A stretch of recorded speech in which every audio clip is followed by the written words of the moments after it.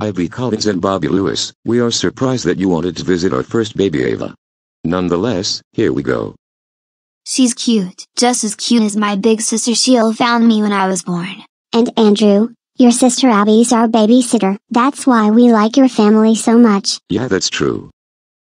Ivy, isn't your little cousin on the way too? Will it be a boy or a girl? We don't know yet, Courtney. That is, Uncle Howard and Auntie Allison do know, but they haven't told us yet. But yes, they're coming in November. Which is awesome to hear. You know, Ava is a first grandchild, both maternal and paternal. She also is the first great-grandchild of my paternal grandparents.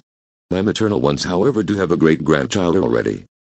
I know, it's Lily Acosta who goes to preschool with us. Correct. All of you are 4 years old now. You all are likewise good friends, and I do pray it remains that way.